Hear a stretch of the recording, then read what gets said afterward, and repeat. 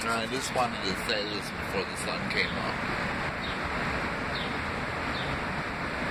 Like, Gooch doesn't need me anymore, dude. I haven't seen him in 3 weeks, like, and neither does anybody else that I used to hang out with. Like, cause they're all gone. It's just me now, dude. And like,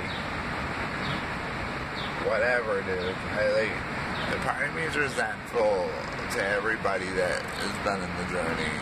Except, well, most people have been in the journey because, like, it's just me now, dude. And like, I used to have so many different friends and people I used to hang out with, and I used to be so happy at one time in my life. Now it's like those people never existed at all. Why should they have had?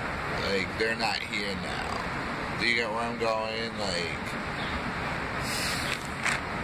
they're not here.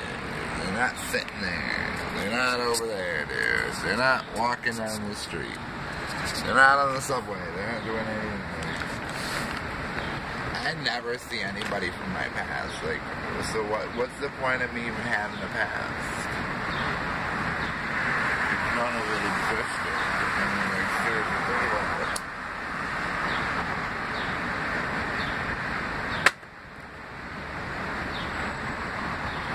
So, like, it's sad, because, like, I leave people behind, and people leave me behind, and why even make friends in the first place? Why even have friends?